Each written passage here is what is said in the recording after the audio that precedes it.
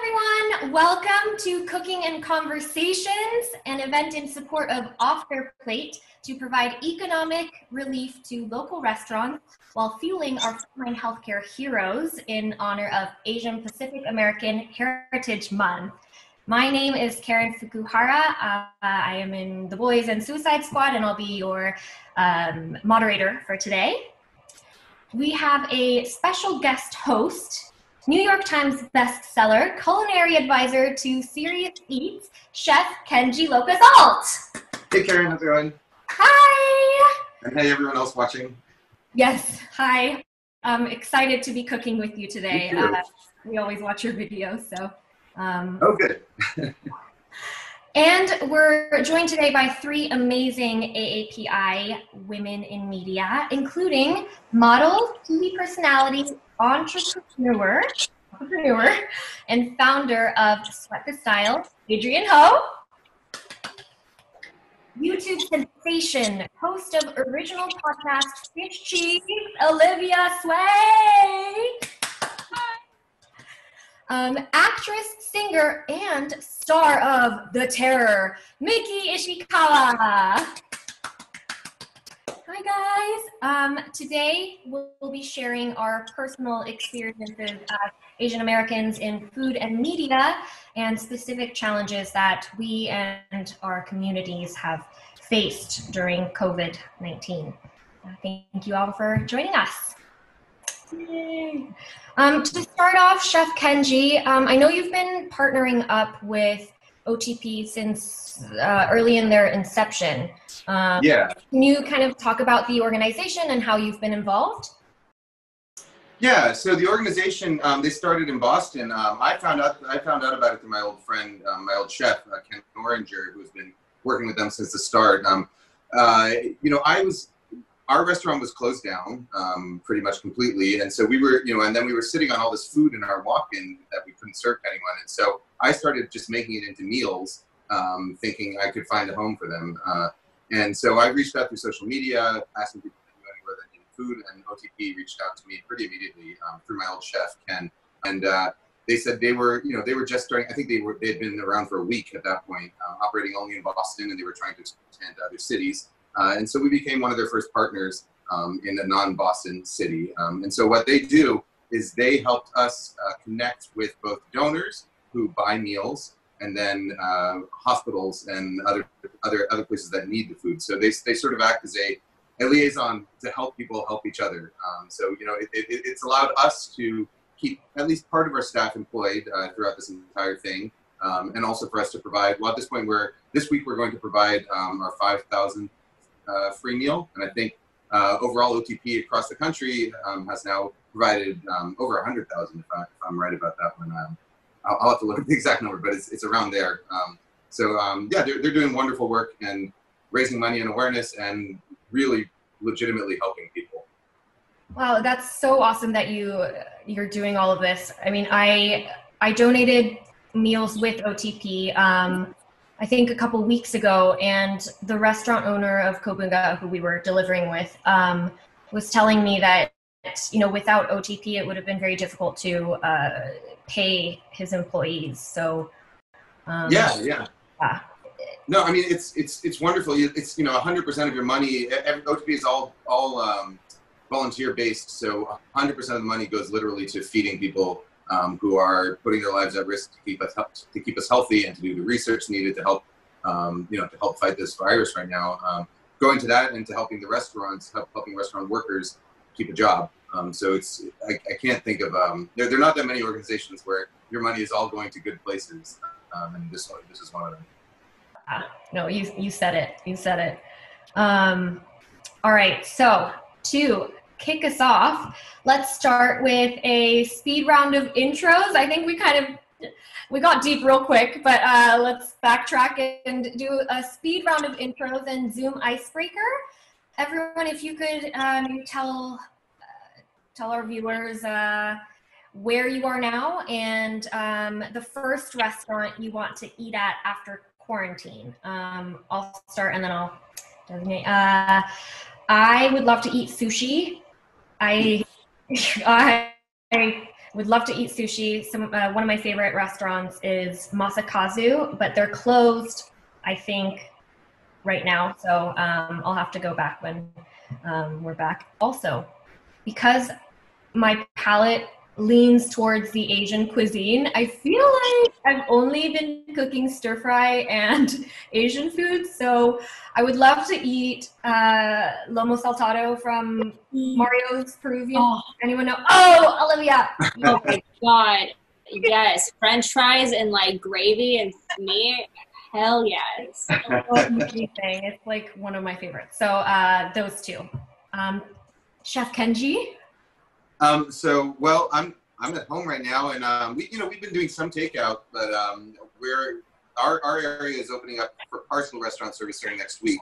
Actually, starting tomorrow, Monday. The first restaurant I want to eat at is my own. Like, I want to go back to my restaurant when there's guests there, and I want to see people enjoying themselves there again. It's not going to be the same as it was, because we used to be packed shoulder to shoulder, which is like worst case scenario for a virus, but we are going to be seating to a limited capacity, and I know people are already looking forward to coming back. And so I'm really excited to see people back in there and seeing families enjoying themselves, and I guess having a bit of good food while I'm there too.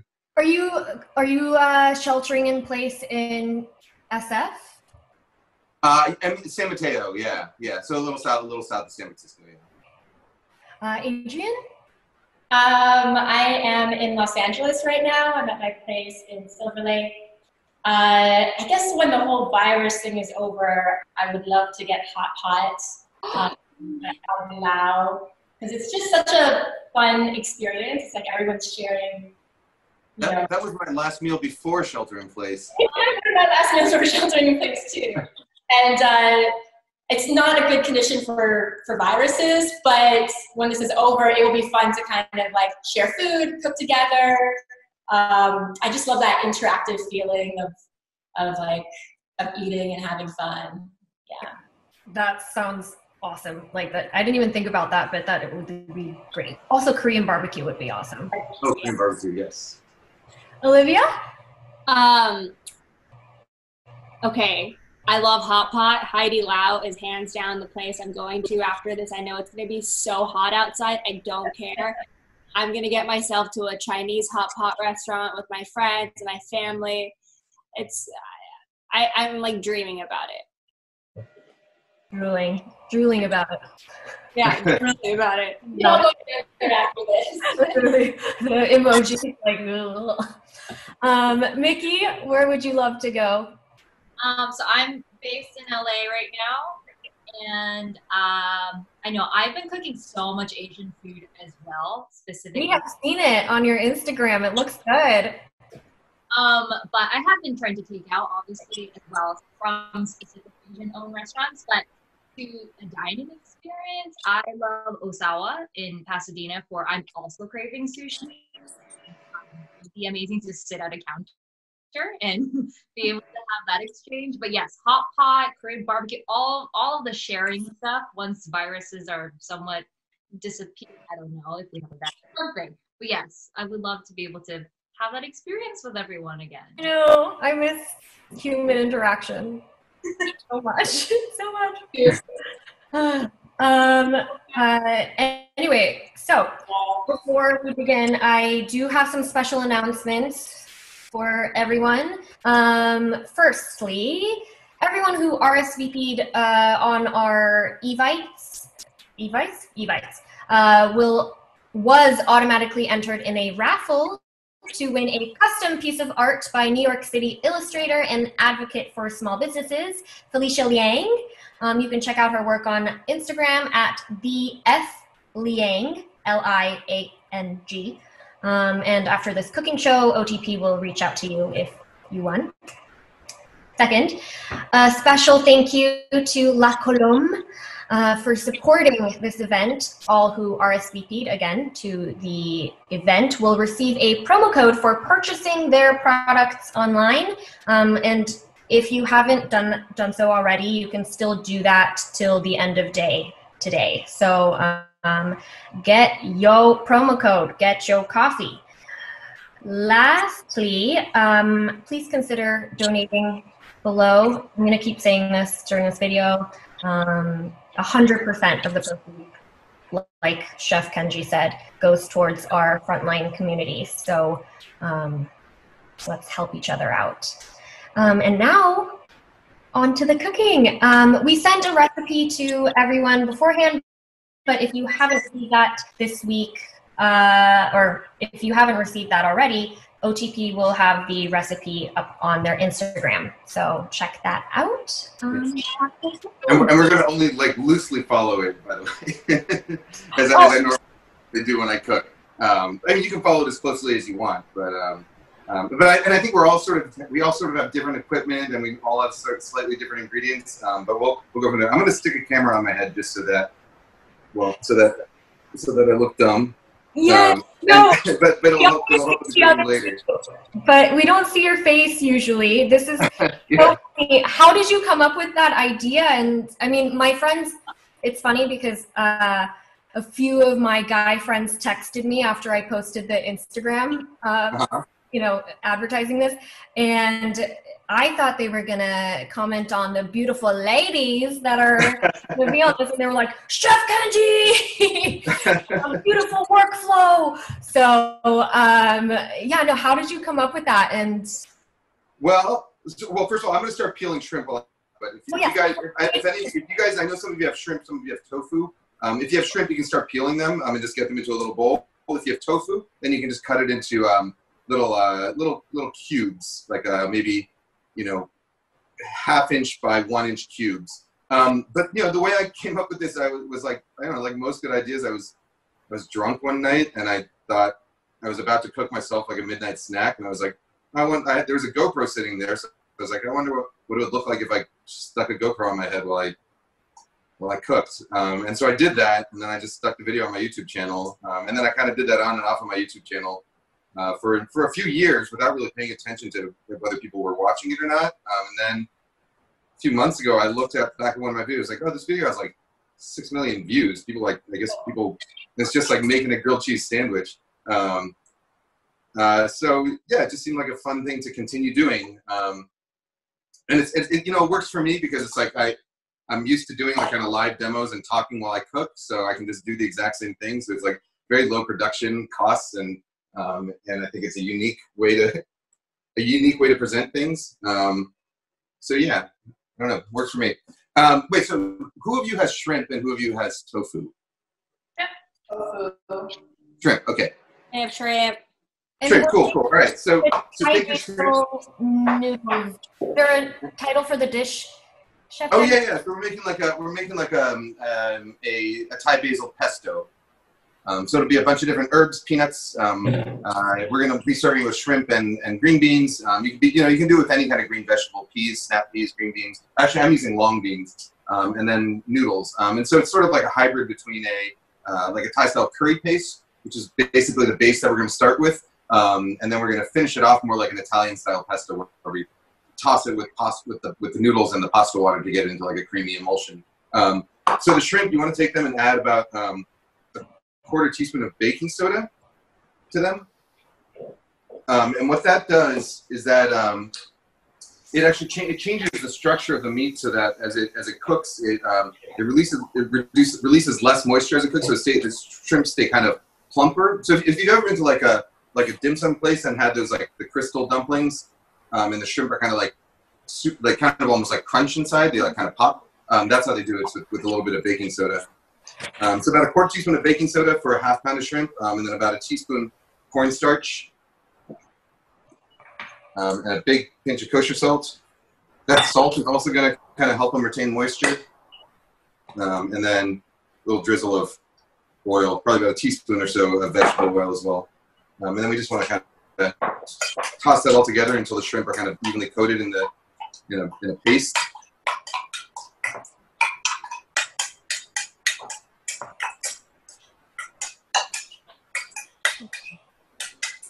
Did everyone have an easy time getting all the ingredients? Was that okay? I didn't find basil. I went to the Korean market and they had no regular basil, no Thai basil. So unfortunately, no basil. Yeah, I'm using just regular Italian basil actually because I couldn't find they were out of the Thai basil at the Chinese market yesterday. But honestly, like this kind of recipe, it's super forgiving. Like you don't really need the exact, as long as you have like a good selection of fresh herbs, it's really more a technique than like an exact recipe. So now if you have beans, if you have beans, you want to cut those into kind of bite-sized pieces. Is it okay that I don't have beans? It's totally fine if you don't have beans. Yeah, I just want to trim off the ends and cut them into bite-sized pieces. So this, beans are actually, string beans are actually a traditional ingredient in Italian, in Ligurian pesto as well. So traditionally with Ligurian pesto, the kind we're all familiar with, you would have string beans and potato chunks in there. But we're gonna do beans and shrimp instead. And it will be for the noodles, right? Say again? The beans will be cooked with the shrimp before the noodles? Yeah, we'll cook. I mean, they're gonna cook for like about a minute. So we'll get all our pesto, our sauce ready, and then the beans and shrimp or beans and tofu can cook together, and then we'll take them out and then we'll cook the noodles. So everything will cook in the same pot of water. You just need one pot of boiling water for this. I mean, you guys can tell me when you're ready to go on. And I don't want to rush anyone. I'm just going to cut these green beans. Olivia, how are you doing? I'm good. I'm ready to go. Olivia, who's your cat? Oh, it's my little puppy. Oh, it's a puppy. Okay. Yeah. I just saw its tail wagging, like walking by behind you. I know. Her name is Grizzy, and nice. she's 3 months almost, and she will be joining us. Amazing. Yeah. She's awesome. Did you get Grizzy during quarantine? I know a lot of people were. Yeah, it was a foster fail, actually. We were fostering her, and then like a bunch of people wanted to adopt her, but then, we were so heartbroken to give her away, so we were just like, you know what, we're gonna be her parent. That's amazing. I really wanted to foster, but allergies got in the way, and yeah, props to you because that's so much. So kind of a new thing, trying to care for an animal. Yeah. Mm. Let's see. You light one out. Uh-oh. It's okay. It'll come back on. Oh, there it is. There you are. All right. You guys ready? Yes. All right. Yes. So now I'm going to take, we're going to take 3 ingredients and we're going to smash them in a mortar and pestle. And if you don't have a mortar and pestle, that's fine. So I'll tell you what to do if you don't have a mortar and pestle first. But first, everyone can take their garlic and just cut off the very bottoms of them, like the little sprout end. Sorry, the part that's connected at the bottom. You want to just cut that off, and then take your garlic cloves, put them under your knife, and just like really smash it hard, like that.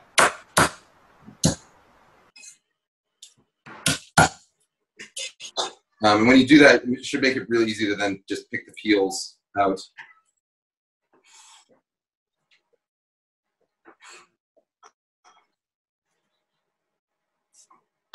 Pro tips. And so now, if you do have a mortar and pestle, you can then just transfer that all straight into the mortar and pestle. And if you don't, you can just kind of, like do like a little rock chop and just finely mince it up, and then put it into a little bowl on the side. Is it okay that my mortar and pestle is very small? Very small? Yeah. Yeah, that'll work. You might just have to do a couple batches, or you can make a small amount, or yeah, that'll be fine. And then you want to take ginger. So we're going to use like a little chunk of ginger, like about, it's going to end up being about a tablespoon or so. And ginger, I find it easiest to peel with a spoon. So you just take a spoon and you kind of rub it across the skin, and the skin should come right off. Miki, how has it been in the entertainment industry? I know that productions were shut down, but have you seen the COVID impact? So it's been an interesting, I don't even, how many months are we in? I don't even know. But it's been interesting to see just because obviously, yeah, production started shutting down and there's so much speculation as to when we can go back to, you know, work and to sets and as being an actor and, you know, we're going to be the most vulnerable since we're in front of the cameras and we can't wear anything to protect us. So, and obviously there's all these different game plans, but nothing is really moving yet. I've heard so many different, you know, times of when we'd be going back, but I think until we can really ensure the safety of the crew, because everyone is so vital and indispensable, and I think everyone's just wanting to make sure that we can all be safe before we can all be together again. But, you know, aside from that, I think additionally it's just been so amazing to see how important culture and media and art is, because we've all been able to kind of binge everything right now. I'm taking advantage of binging my friend shows like yours, The Boys, and I love it. And yeah, we just see, you know, what would we have done without music and film and TV and, you know, everything right now, and books, if we, you know, those things, how important it is. So as artists, I think we're able to see how vital we are. And hopefully, you know, we can take advantage of continuing to create more art as soon as this is kind of all over, or if you're doing it during quarantine. But yeah, I think everyone just wants to get back to work, but we all want to be safe together. I second you on that for sure.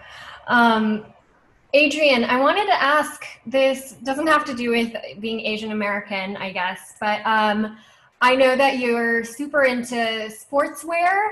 I was wondering if you were always into sportswear and then modeling kind of found you because of the sportswear, or you were inspired by the brands you were working with? I mean, once I started modeling, I had to get into fitness to stay in shape and all that kind of stuff. And so I got really into fitness, and then that just kind of became a natural progression for me, because I would be like, I was in New York, I was running around, going to meetings, going to shoots, and I kind of would incorporate sportswear in what I was wearing. So it became like part of my, you know, my style, and that's kind of where everything started from there. And it's comfortable going to set, I'm sure.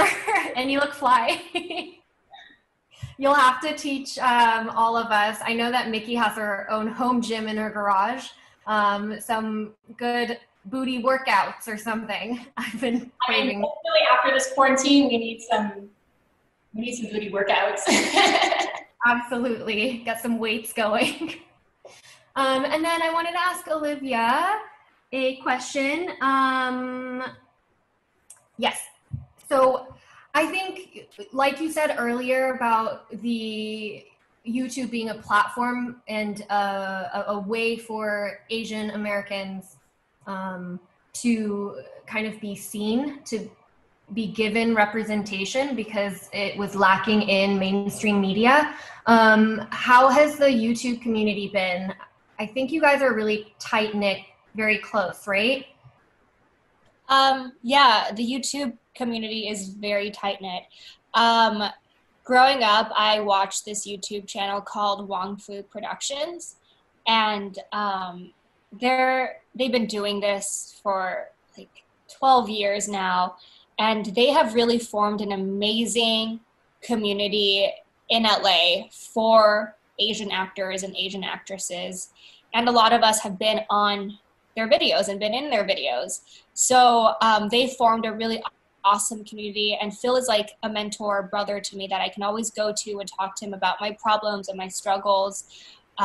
So in that sense, it's such a beautiful world that they have created.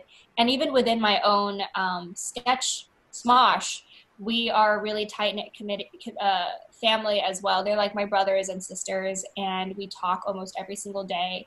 And we were casted to be best friends on screen, but actually we really became like more than that. We became brothers and sisters. And yeah, so I love those people. I love you guys. We have to all catch up for drinks or something when this is all over. It seems like we're all in California, so yeah, that would be fun. What are we doing, Chef Kenji? Oh yeah, so you're taking your peeled ginger, and you want to kind of slice it against the grain into, you know, it's relatively thin, you know, like sort of like a stack of like 3/4 or so, like a, you want to slice it against the grain, then you want to do the same thing you did to the garlic, so just put it down and just whack it really hard to kind of break it up with the side of your knife, and then you can kind of roughly chop it, and if you have a mortar and pestle, stick it in the mortar and pestle, and if you don't, then just really finely mince it. And then finally after that, we're gonna do the same thing with the chili. So I have a Serrano chili because I couldn't find Thai bird chilies, but you can use any kind of chili really, and make it as hot or as not hot as you want. So I'm gonna use one whole Serrano chili in here, and that one I'm just going to also just kind of roughly chop and stick into the mortar and pestle. And again, if you don't have a mortar and pestle, then you can more finely chop it. Is there anyone who doesn't have? Does everyone have either a mortar and pestle or a food processor or a blender? A blender. You have a blender. Okay, so yours. Well, we'll do yours a little bit differently. So what we'll do with yours is we'll add all the ingredients to the blend. Like you can chop everything and then put it in the blender, and then at the end, what we'll do is after we cook the pasta, we'll blend it all with a little bit of the pasta water, because that'll help it kind of like move around in the blender. But everyone else, you can just put it in the mortar and pestle. On the way while we're doing. Say again? Can we be grinding it a little bit, like as each? Well, once you get the garlic, ginger, and chilies in there, you can add like a pinch of coarse salt, and then you can start kind of pounding it. Yeah, you don't have to pound really too hard here. Really, what you want to do is just kind of like smear it against the inside of the mortar and pestle. That's how you're going to kind of really break things down. It's less force and it's more kind of like a smearing motion. I have a question. If my chili is tiny like this, because I got a Thai chili, do I use 2 or do I just use 1? They're really hot, so it depends on how hot you like things. I'll just use 1. Okay, yeah. Do you eat hot things, Olivia? What? Do you eat spicy things? I love spicy food, but I don't think I can handle 2. I feel like my eyes are on fire. So the mortar and pestle, I know, Karen, you were saying how you did this in advance and how you were going to trade out your mortar and pestle for a food processor. But there's actually like a pretty big difference between what a food processor does and what a mortar and pestle does.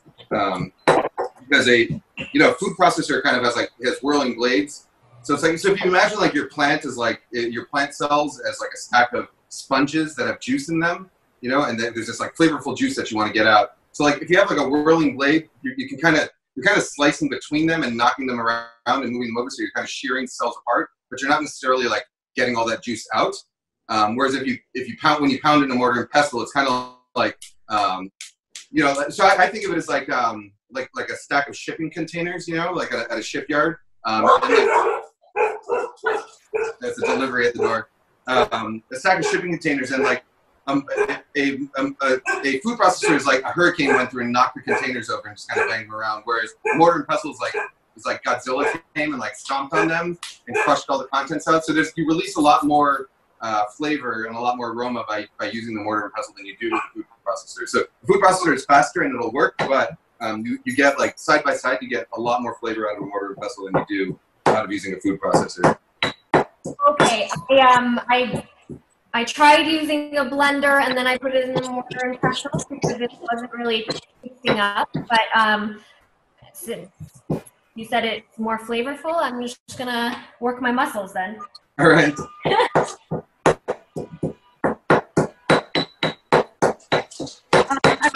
Adrianne, I was seeing a lot of models on Instagram do like photo shoots through their laptop.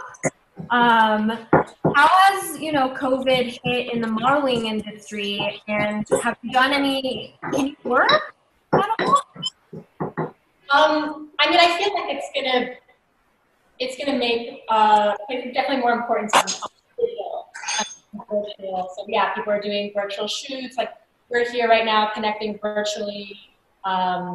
People are doing events on IG Live and all that kind of stuff. So I feel like this time is, thanks to have the internet, and we're still be able to keep home and be safe. So I think, like, even when the lockdown's over, there's still going to be a sense of that that's going to go on.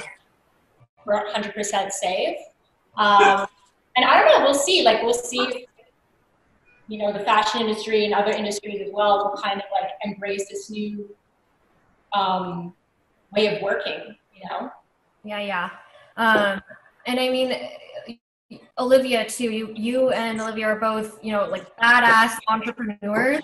Have you been able to work from home, or like what have you guys been doing in terms of like entrepreneurship, I guess, you know, with your podcast as well? You know? Luckily with my work at Smosh, they sent us like tripods and cameras and lighting and equipment. So we're able to shoot some sketches from home. Obviously it's hard because like, you know, we'll have a scene where I'm talking to someone, but then it's someone at their own house talking back to me. So it's like cutting in between that. And obviously, you know, having that human connection, especially in comedy, you kind of fuel that with a partner, someone in the scene with you, and it's a little and as far as my podcast goes, now that everyone is, you know, at home, a lot of people are willing to do the podcast because it's so easy, and we do it over Zoom, and it's easier, but at the same time, it's just lacking that human connection. I've had people on my podcast that I've never met before, and I would love to, like, you know, meet them and hug them and talk to them, you know, physically. But at the same time, I think it's a really great moment to appreciate the things that, you know, you have. You know, like I have my tripod, I have my camera, I have my mic. All those things are so easy and accessible to me right now, and I appreciate the circumstances and the situation and looking at it with a glass half full than empty. Yeah, totally. I mean, I don't know what we would have done if this happened, you know, years ago when technology was not as advanced. Yeah. Really difficult. Like we can still connect, like even in other parts of the country, other parts of the city. So at least we're kind of all going through similar circumstances. So we're kind of happy we have this thing that we can talk about, the shared experience, and we can like bond over that and deal with it together. Yeah, totally. There's a drive-by birthday party going on outside the house right now, which is what the dogs are barking at. There's like a bunch of cars beeping. So I think the kid across the street is having a drive-by birthday. That's cute. So I think it's great that there's on my block. I think it's really cute when they do that. So now, if you have all that stuff, by the way, now you want to add peanuts to that. So about a quarter cup of roasted peanuts. And you can start pounding those in as well. And again, you know, you can go as fine or as chunky as you want. You don't really have to reduce it to like a total paste, you know? Like having a little texture in there is fine.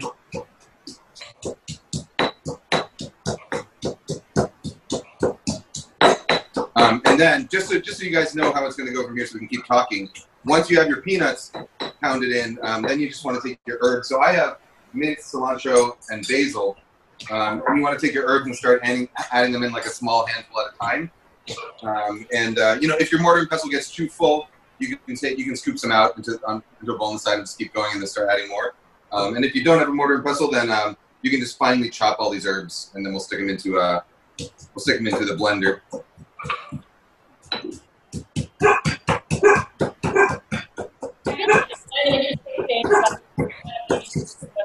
Quarantine and lockdown has been, I feel like we've all been trying to be really creative in ways to get our food. You know, like making things at home or going to wherever. So I actually was able to find, my friend has a farm, and I was able to get fresh Thai basil. Oh my God! Yeah, I got so lucky. They have flowers? I didn't even know that. Yeah, basil when it is actually in season. I wasn't sure if it was, but beautiful. That's so awesome. Basil has really pretty flowers, and the flowers taste like basil too. Oh no way! If you can eat them then. Yeah, you can totally eat them. Yeah, usually if I have some with flowers on it, I'll pick out the flowers and save them for garnish because it looks so pretty. I'll do that then. Should I add in the mint, or I'm not adding in the mint yet? Yeah, you can do all the herbs. Oh, okay. Yeah. I actually found my Thai basil on Postmates. I looked up Thai basil, and a bunch of Thai restaurants and Vietnamese restaurants were selling that. Wow. That's Wait, awesome. Karen, you ordered pho and just took all the garnish from it, right? Is that what you did? No, I think that was Adrianne that was. Oh, was that Adrianne? Yeah, as well. So I have a lot of tart Thai basil now. That's so smart, though. I didn't Yeah. think about that. Yeah, Thai basil is great. You know, so Thai basil has a kind of more licorice-y sort of anise flavor to it, whereas Italian basil is a little bit sort of sweeter. But either one is going to work fine, or neither. If you just have cilantro and mint, that's also fine. Chef Kenji, where do you shop for your ingredients? Do you go to the local market or? Yeah, I found, especially since shelter in place, like the smaller markets I find them to be safer to go to than like the big supermarkets or like Target. Like the big supermarkets are, first of all, like they're generally busier, but the thing is, like, they all have, whether you have a big market or a small market, everyone goes in through the same door. And so the big supermarkets, they have like hundreds of people going in through the same doorway, in and out all the time.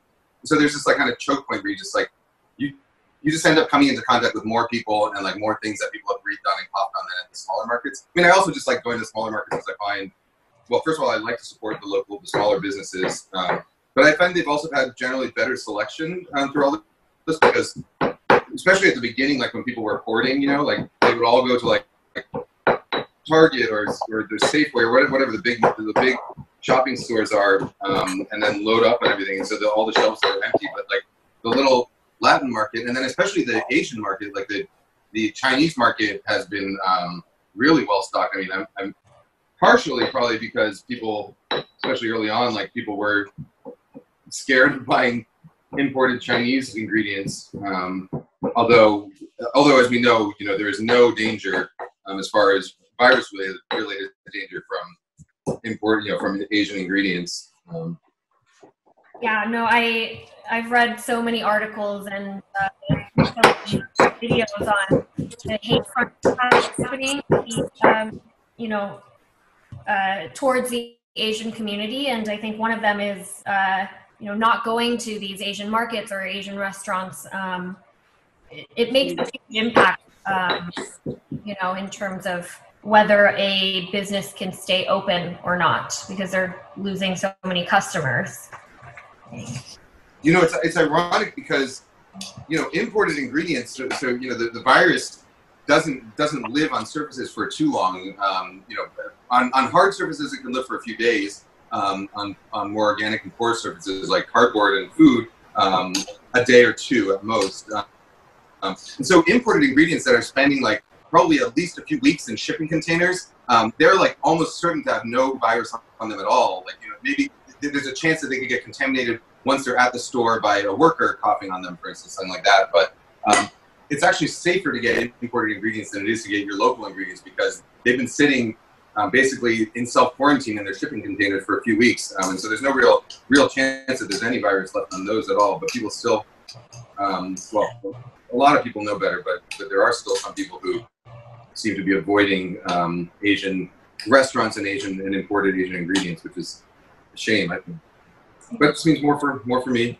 Yes, that's a good piece of information. You guys shop local, shop Asian. It's safe. Yes. You heard it here. I know that at the beginning of quarantine, I went to the Asian markets and they were fully stocked on toilet paper. So yeah. It might even be safe. By the way, this is how you should sort of be looking, like that. You don't really have to go minor than that. Yeah, that looks great. I mean, that looks like really. Wow. Should I pop my stuff in the blender or should I wait?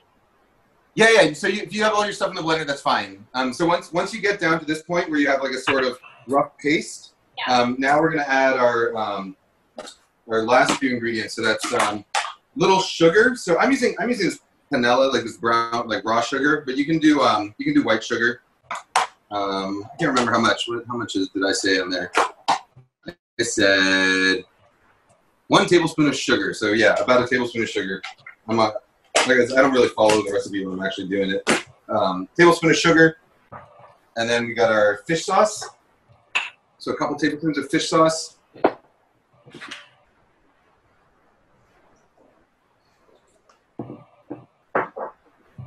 And then a few tablespoons of, I'm using grapeseed oil. You can use, grapeseed, vegetable canola, any kind of neutral oil is fine. And then you just want to kind of pound that all in there. So in your blender, yeah, you can just put this all in your blender. Don't run the blender yet. But if you're in a mortar and pestle, what you want to do is kind of a circular motion like this, and that's going to help sort of incorporate everything in there. How much oil is it again? Is it say again? 1 tablespoon or 2 tablespoons? Of oil? 3 tablespoons. Okay. Yeah, so it should be 3, like about 3, 2, 1. Oil, fish sauce to sugar. Throughout the recipe, I substituted all of the oils with extra virgin olive oil. Was that okay? That's fine. Yeah, that's fine. You have a thing that tastes like olive oil now, which is fine. Olive oil tastes good. Does salt go into this mixture too? Say again? Salt go into this? I wouldn't add any extra salt right now, just because the fish sauce is pretty salty. So I would leave the salt out, and then we'll taste it at the end. And if you need more salt at the end, you can add more fish sauce or more regular salt. So it should be turning into like a sort of nice creamy emulsion now. Like once you have all those things in like that, you can see it. And at this point, you can also taste it a little bit and see if it should taste like a sort of balance of salty and sweet and spicy.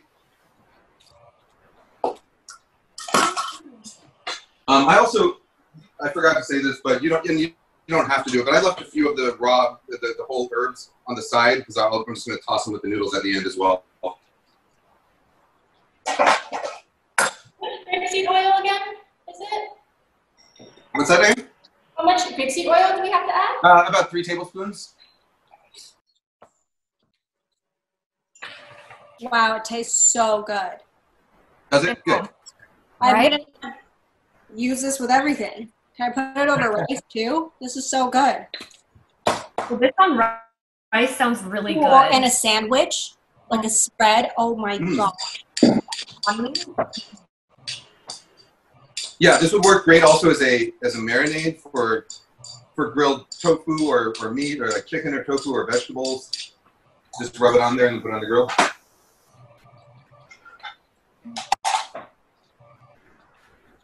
And so once we have that, we want to bring you guys have water boiling already or no? Not yet. I did boil it earlier, but should we boil it again? Yeah, I just want to have it boiling, and then because the only thing left to do is cooking the shrimp and beans and noodles. We're done. Can I run this, or should I wait? Say again? Can you run this?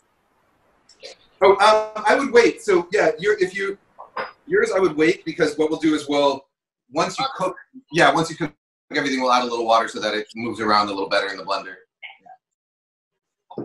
Chef Kenji, a friend of mine wanted me to ask you how you have, you must have excellent work ethic because you have to, juggle so many things at once. You're like a New York Times best-selling author.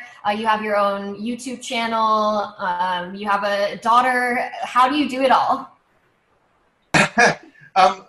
My secret is I only take projects that I think are going to be fun, and then if it's fun for me, then I just feel like doing it, and I just do it.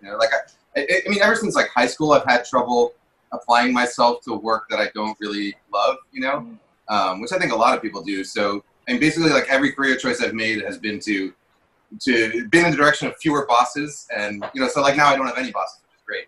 So like fewer people telling me what to do so that I can figure out what I do, and also for me a lot of it is just not thinking about whether it's going to advance my career sort of financially. Like I figure if I'm doing something I love, I'm going to be passionate about it, and the quality of the work is going to be better, and then if the quality of the work is better, then more people are going to like it, and eventually the career and getting paid for it will follow. And that seemed to work out so far. So yeah, so really it's like I only work on things that I enjoy doing, which is why this YouTube thing has been working so far, because it's basically I just get to cook.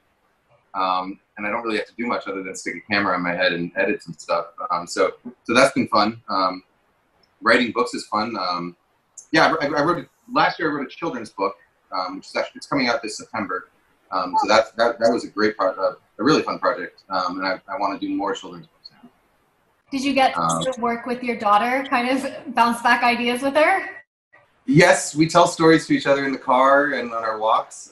So yeah, definitely get a lot of ideas. I mean, because kids have like crazy imaginations, and the way they make connections with the world is just, you know, they have a very different filter than adults do. Well, and a lot of times they don't have that filter, and they have fewer sort of data points. So it's like, you know, it's like in your head when you think about something, it's like, all right, this is similar to that. You put it into a bucket with other things.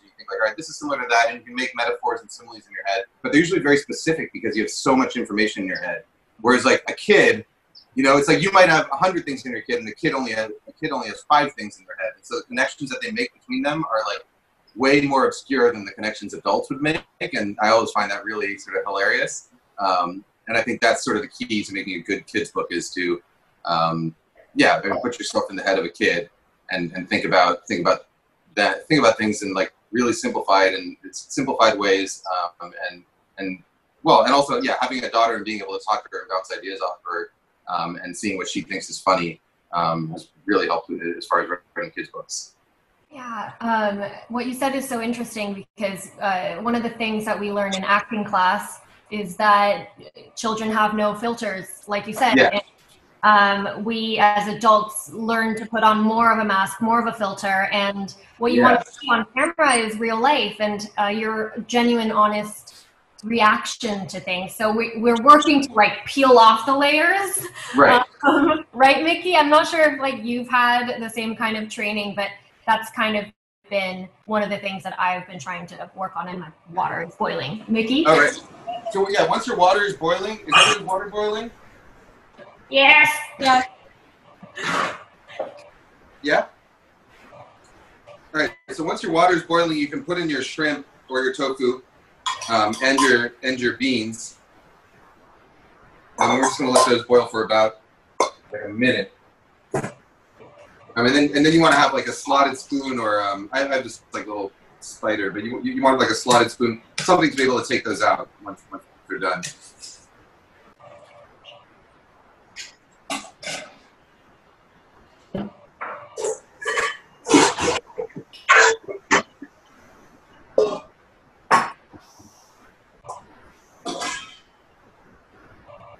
Do any of you guys have kids? I don't. Does anyone else? I have my dog. Yeah. Yeah. They're my children.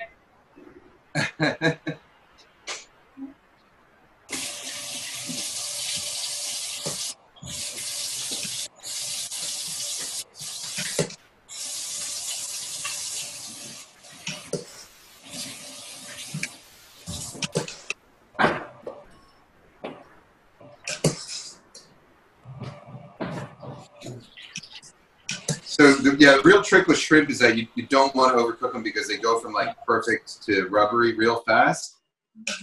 So yes, you can like fish a couple out and just kind of poke them, and as soon as they feel firm, like there's no mushiness left in the center, they're basically done.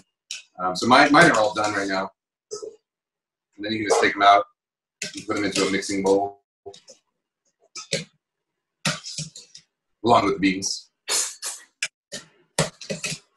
Should I use the big bowl for everything, or should I? Yeah, you can toss everything right in the serving bowl if you want. Yeah, absolutely. Oh, right. Because we're gonna mix it later. It doesn't matter. Say it again.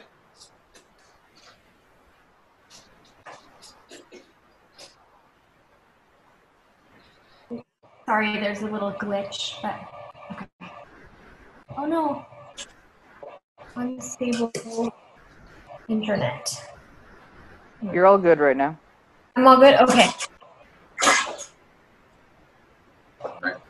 And then Is everyone's beans and tofu and shrimp out of the water yet? Yeah, I'll do that.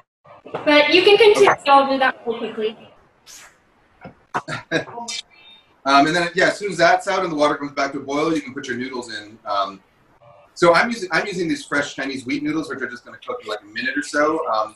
If you have dry noodles, they'll probably take a little bit longer. But dry Chinese noodles should only take a couple minutes. If you have sort of Western-style pasta, that you got to follow the box directions, so that'll probably take more like 8 or 9 minutes. But yeah, I have these fresh noodles, so they're only going to take like a minute.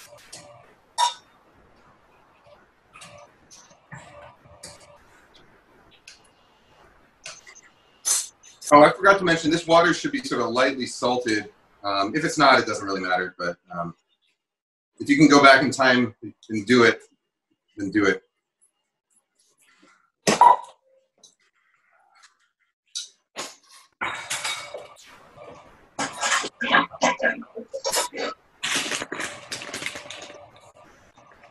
I'm using these. These are fine. Yeah. Those should probably, I would guess those would only take 2 or 3 minutes, right? I don't know. Does it say in the bag? It says 4 minutes. Okay, yeah, 4 minutes. Sure. You want to move your noodles around a little bit to make sure they're not sticking.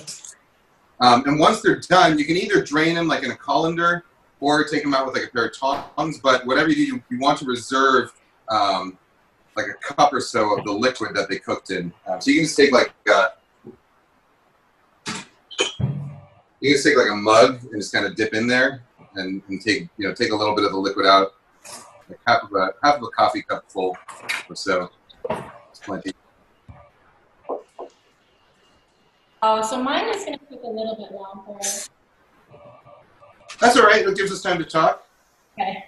Mine is going to take a while because I have only spaghetti. All right, cool.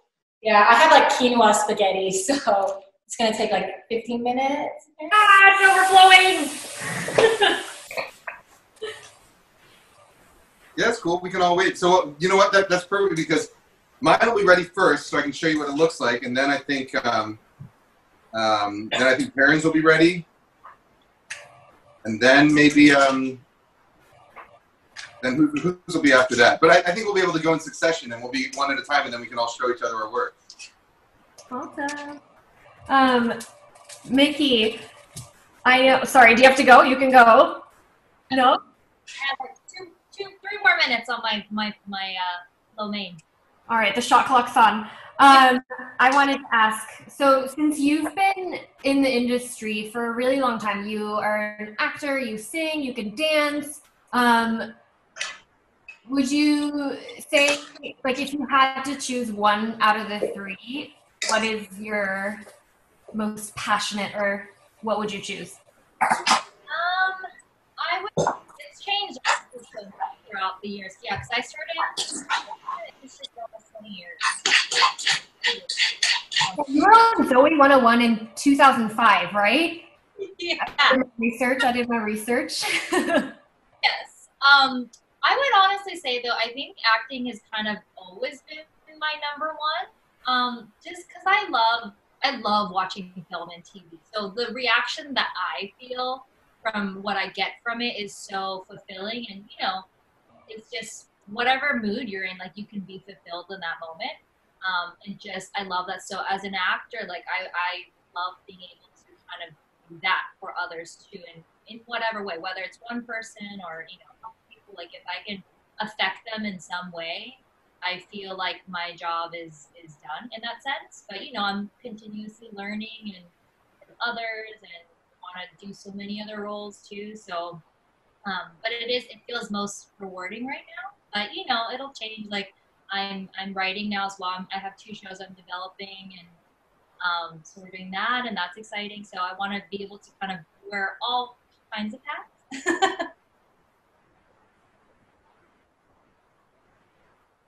Yeah. Would you say that the casting process or auditioning process maybe changed throughout the years? I think lately we've been able to audition for roles that are outside of our race, outside of our ethnicity, outside of our stereotypes. But have you seen a change since you've been here for so long? Yeah, I mean, I've seen a change on so many different fronts. As far as, you know, when I was younger, it was like me and like 4 or 5 other girls in the same room all the time, and it was for one role, so it felt very competitive, and so a lot of friendships weren't really even made then, because it just felt like, oh, there's only one of us that can get this. But even within the Asian community of entertainment, it's changed dramatically with, like, more or less recently, of just feeling so supported by everyone. Even if you haven't met them, like, you know them, and, you know, like, you would, oh, that's my alarm. But even, yeah, seeing people from afar and being able to admire them, that, you know, they're hustling and doing the work has been amazing. But I think goals-wise, for sure, we're starting to have goals that are grounded and people like us, instead of like, you know, arbitrary stereotypes and the things of what we've grown up to kind of be, at least in our generation. So it feels really, it feels good that things are obviously coming back to just making us, like, humanizing us, and like, you know, like, oh, that's like a version of my friend or anything. Yeah, I do agree for sure about the community aspect, even within the Asian actresses. I think, Miki, you were the first, or not first, I would not say first, but you were one of the leaders that introduced me to the Asian American Girl Club. We all went to a bar once, and that was really nice because I had been feeling a little bit lost in terms of community, and I didn't feel like I had a lot of friends that were Asian actresses, so that was really, really fun. Thank you, Miki. I just messed up and I threw out my pasta water. Oh no! And I just added regular water, Chef Kenji. Yeah, you should. So what I did was I transferred my noodles to a bowl, with all the you know, with the shrimp and the beans, and then I added all the pesto in, and then you kind of toss it around, and you'll see it's going to get kind of thick, and you want to just basically add water. If you're doing it in the blender, yeah, you can add like a half cup of water in there, so just get it going. And then you toss it, and then you taste it for seasoning. I ended up adding some more fish sauce to mine because I like fish sauce.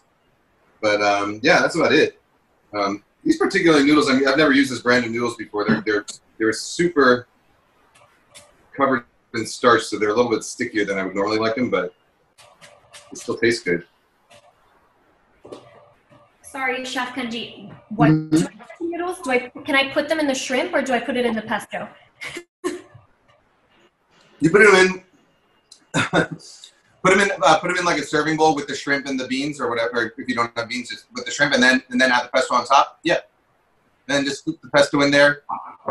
Add like a cup or so of the pasta water. I just. That's fine. You can just use regular water. That's fine. Okay. Sorry, I just repeated the same mistake. I should have. No worries. It'll still taste good.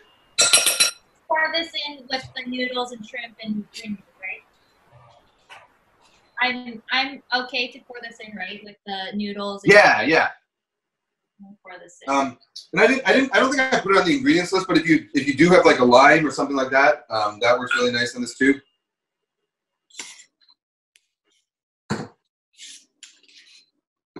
Anyone else like to literally get all the bits of sauce? I don't like wasting any sauce.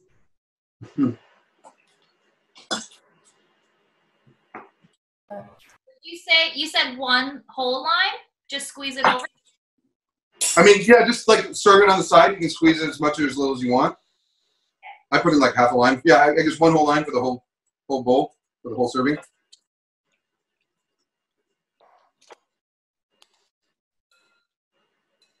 Olivia. Yes. So I watched your podcast with the COVID doctor. Oh. I thought that was awesome. It's so informative. What made you want to start podcasts? Because I think you were prominent in the YouTube community before that, right? Yeah.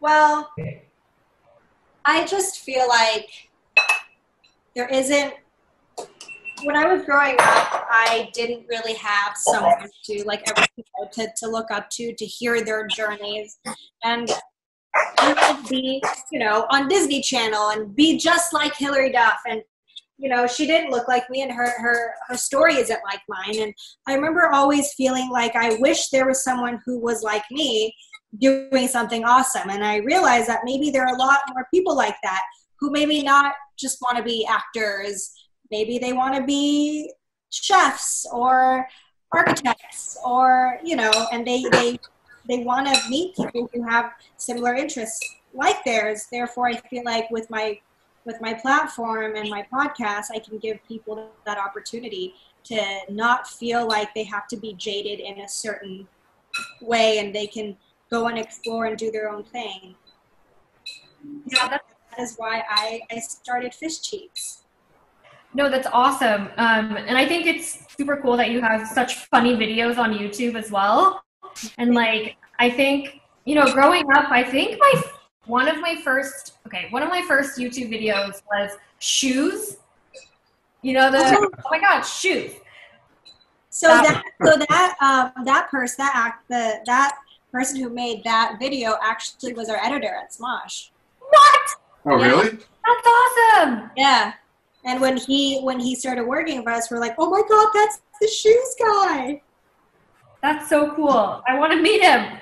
Yeah, I don't know. I don't think he works as an editor for us anymore, but yeah, it was really, really cool. Yeah, no. Is the shoes is the one with the song, like the bitch and Yes. Yeah. Yeah. Oh my God, shoes. That one. Yes. That was one of my first YouTube videos, also. I think. And then I think he came and did a live show at my college, because that came out when I was like, I think it was actually after I just after I graduated, but he came and did like I think he had like a little shoes tour. Wow. That's so funny. Did he come out with his own music? I thought that was just a parody or like a funny little thing that he did. I think he makes his own music. Yeah. We're talented. And I remember How are your dishes looking? I was like, you're like the most normal person. My pasta still needs time. Okay. Well, I added the bean sprouts. That was optional, right? Oh, cool. Yeah. Well, I forgot to put my bean sprouts in. Oh, well. Yeah, you can add a handful of bean sprouts in there, too. That looks beautiful. And did you taste it yet? I tasted the sauce. I'm going to taste it now. Hold on. All right.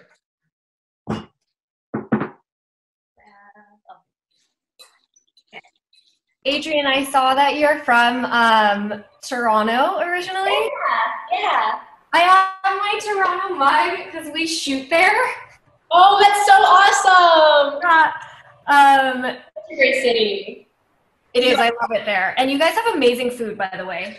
We have really good food. It's very multicultural over there, so you have like a bit of everything, and yeah, it's an awesome city. How many times have you been there? I've been there. So we shot Suicide Squad there, and then we shot 2 seasons of The Boys. So like a total of 1.5 years, but you know, months divided up. That's a significant amount of time. Yeah, it is. Really well. You guys have amazing Bloody Caesars. Yeah. You like that? I mean, it's not for everyone, I guess, but I got into it when I was there. Amazing. What is that? Bloody Caesars. It's like a Bloody Mary, but their version, right, Adrianne? I think so. You know, to be honest, I didn't even realize that was like a Canadian drink until I left, and people would keep mentioning that to me, like you just did. And I was like, oh, I never drank that. Yeah, the food is great. But when did you go, in the wintertime or the summertime?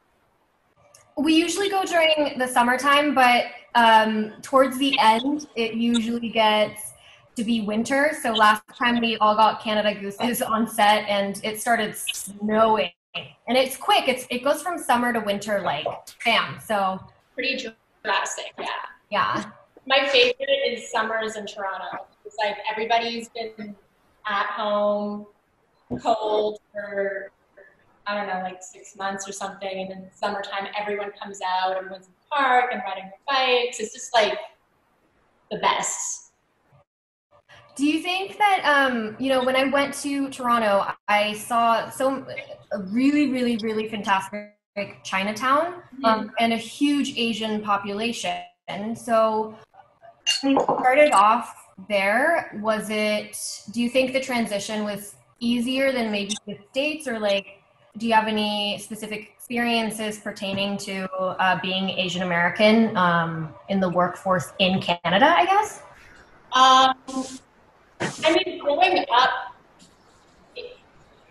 like even like my classmates, everyone was from somewhere else. So my point of reference is always like, we're all Canadian, you know, like we're all different, but we're Canadian, but that's what makes us Canadian. Because like we all kind of celebrate each other's backgrounds and ethnicities.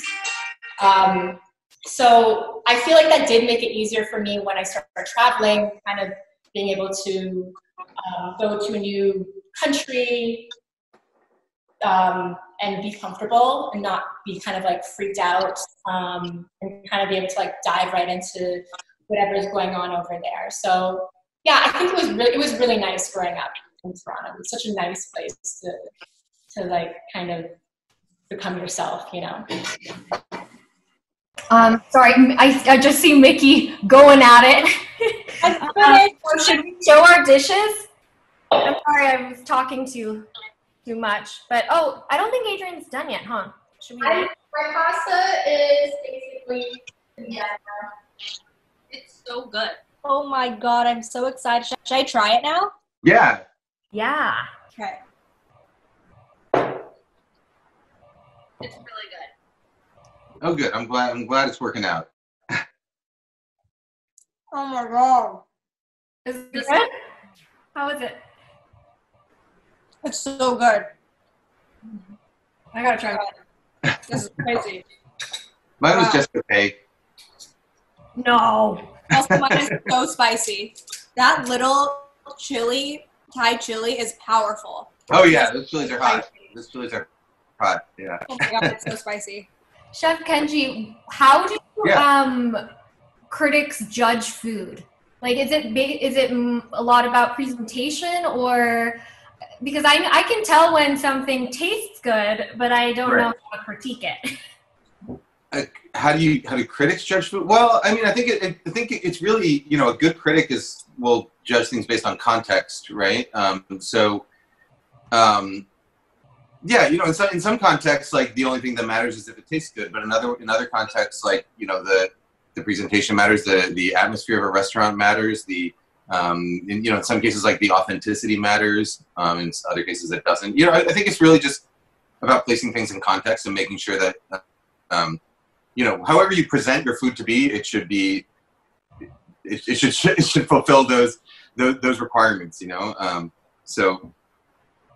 Yeah, I don't know. I mean, ultimately, when you're cooking at home, honestly, I think, you know, the point, once you're past sort of basic subsistence, the point of food is really to sort of get people together and enjoy each other's company, and so we can all sit down to a meal. You know, there's that, and then there's like telling a story and telling a cultural story, and you know, celebrating a history or a region.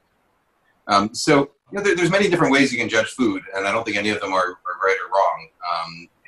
And I think, you know, if you're cooking at home, if you've cooked something and you've got your friends to come over or your family to come and sit down, then like you've already won. You know, it's like you're already sitting there. So really, who really cares? Like you get 3 chances to cook every day. Well, at least most of us do. You know, you get 3 chances to cook every day. So if your food isn't perfect one time, then like it'll be better the next time. So who cares? You know, I think.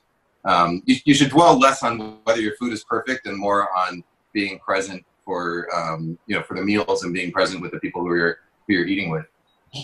That's my philosophy. On experience. Yeah. I was gonna say, I don't know. Can you hear me? I don't know if it's an Asian thing, but I don't know how to cook for one person. Oh yeah, me too. I make a lot of. I mean, like, this is a huge bowl. So I've been like, I don't want to obviously have leftovers go to waste. Even though I will eat my leftovers. So I've been having to like distribute this to my friends. I've been like washing off them. So I'm like, at least they can still eat my food. But also because I don't know how to cook for one person. So I don't know if that's just an Asian thing or, I mean, it's so hard.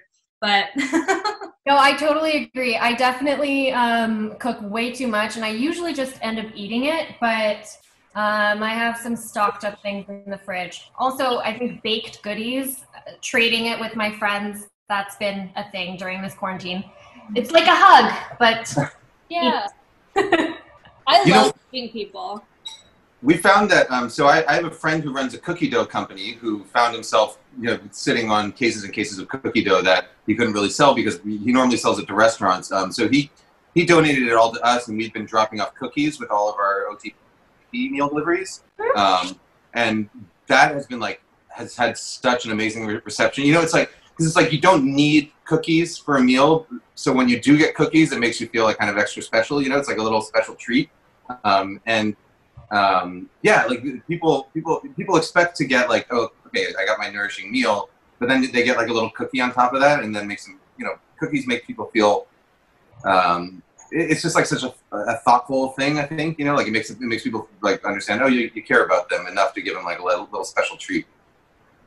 Yeah, I totally agree. I love dessert. It's just a little sprinkle on the top. Yeah. Ooh, you got the lime in there too? Good. Have a little taste. Brought the lime, actually. It's so good. I can't stop eating. Oh, it's so good. This has turned into a mukbang video. Also, I love those, by the way. I keep watching too. ASMR, mukbang, everything. I get mixed. So when I shoot with this GoPro on my head, like the microphone's, it's like on my forehead, so you can hear me like breathing and you can hear me chewing and stuff. And so some people seem to be okay. Some people like it. Like I think the ASMR people like that. But then some people get like really grossed out by. They're like, oh, we can watch the video up until like the last 10 seconds of it when I start chewing. So yeah, there's like really diverse reactions to ASMR type noises. I love it. I love it. How is it, Adrianne? Really good. Sorry, I wasn't talking because it was like, no. Awesome. All right. Now, okay, so to wrap us up, a big shout out to the OTP team. Thank you for producing this event, and more so for all of the incredible and impactful work you do for our frontline communities. It's hard to believe that OTP was founded in mid-March, just a few weeks ago, and to date they've raised $5.3 million. Woo! Which in turn will serve 530,000 meals and provide over 2.6 million in immediate economic relief to restaurant workers. Their work is not over yet, though, so if you can, we would greatly, greatly appreciate it if you can donate. Link is down below, and all donations, 100% of it will be going to feed our frontline healthcare heroes. So this is our, I guess, goodbye, but a big thank you to Chef Kenji, Adrianne, Olivia, and Miki for joining us tonight. Do you guys have like a last couple words? We can start with Miki. Thank you, OTP, for including me today. This was so much fun, and this is amazing, Chef Kenji, so thank you. I'm happy that obviously all of us get to connect this way too, through food, and just talk about so many things that are obviously going on right now. But yes, if you can donate just a little bit, I know there's so many different causes and things that are going on in the world and in this country, but hopefully we can keep uniting and support one another, and keep helping our frontline healthcare workers. Thank you, Miki. Olivia? I just wanted to say thank you guys for cooking with me. Thank you, Chef. Thank you, Off Their Plate. You guys are doing some amazing, amazing work, and I'm so, so proud to be a part of this community. And a little donation goes a long way. And, you know, the littlest donation can make the biggest impact in someone's life. So it really, really does matter. And thank you guys so much for watching and joining us in one of the coolest things I've done in quarantine. So thank you guys for giving me this opportunity. Yeah, this was just pure joy. So thank you guys. Awesome. Adrianne? Thank you, Off Their Plate, for including me as well. It was so great to connect with you ladies and Chef and learn this new dish. And I'm so thankful that there's organizations like Off Their Plate that can give back to the community, support small businesses, and support those on the front line that are keeping us healthy and safe. So yes, every little bit counts, and I'll be donating as well. Thank you. Chef Kenji? Yeah, well, it was very nice to meet all of you, and this makes me wish I could have more frequent dinner parties again. No, this has been a lot of fun, and working with Off Their Plates. I mean, it's been an honor and super humbling just to see the amount of passion that goes into it from all sides, both from the frontline healthcare workers and from the chefs and from the cooks who are cooking all the food and the people making the donations. It's been, honestly, you know, this whole situation is terrible, but working with Off Their Plates has given me really it's been really a bright light, like a really hope, you know, it's nice to see so many people doing good and legitimately caring and people wanting to help each other when there are so many terrible things going on in the world right now. And to be able to be part of that and in whatever small capacity has been extraordinary and humbling and wonderful. And so I hope to continue to be able to work with them. You know, because even after things start to go back to normal, there are still going to be people who need food. And, you know, this experience has shown me that you know, doing good for your community is doing good for your community not only helps the community, but it also helps you as a person and helps your business. It's just the power of doing good. Like, doing good is good all around for everyone. Yeah, so thank you. And I also just wanted to thank you guys. When I first pitched this idea to OTP, I thought it was just going to be me, and so I'm so blown away that we got such talented people to join, and this was a lot of work, you know, preparing everything, buying everything. So thank you, and thank you for teaching us how to cook today. Thank you, OTP. Remember to donate, and all right, good. Bye. How do I do this, Olivia? I don't know. A big shout out to Karen. Thank you for moderating and hosting this. You're wonderful. Thank you, Olivia. Bye.